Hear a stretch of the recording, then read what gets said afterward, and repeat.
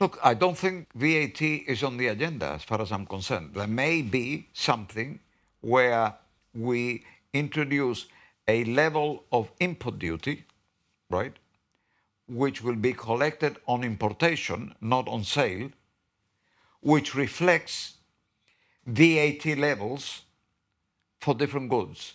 That's one idea that is going, that is being considered. But it will not be VAT. We will not have VAT in Gibraltar, and I think it is important to be able, as a marketing tool, to say Gibraltar is VAT free. Okay. So I agree entirely on that.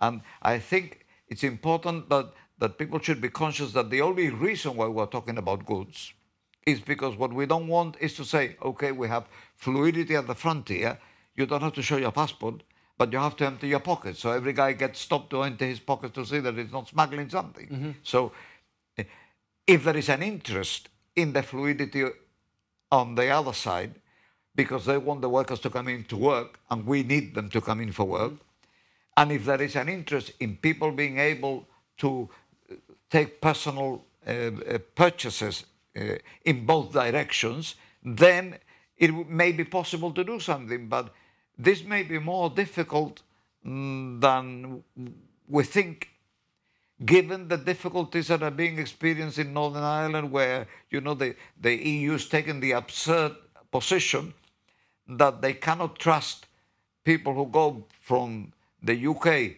to Northern Ireland, that they won't be using that to smuggle sausages or butter into the Irish Republic, which is nonsense, right?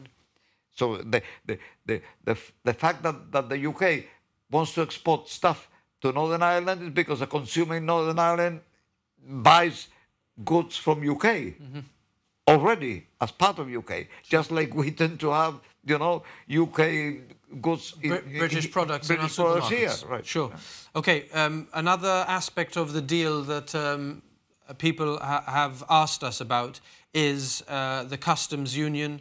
Will it not be, Alan has written in, will it not be very bad news for the businesses in Gibraltar that rely on the border to protect the competitiveness of their business, of which, Alan says, there are many?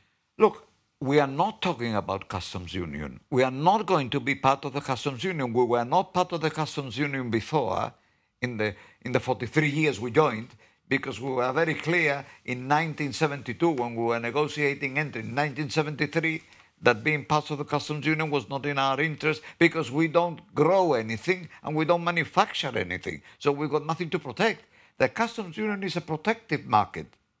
It's a free market, but it's a protective market because it stops things coming in. We are free traders. We buy from the world, and therefore we need to remain like that.